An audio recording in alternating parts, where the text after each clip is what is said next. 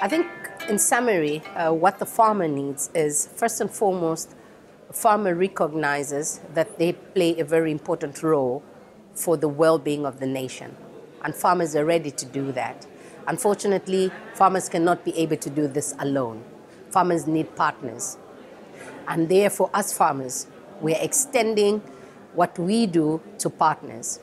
And partners need to come in to be able to help us as farmers, to be able to create these innovations around it, to be able to bring access to market, to be able to make trade possible.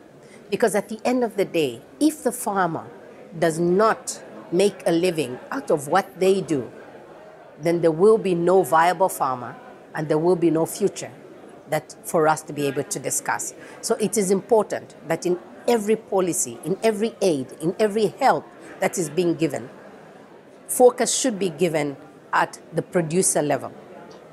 We should be able to develop that small-scale farmer, that large-scale farmer, to be efficient, to be productive, and to make sure that their livelihoods are taken care of.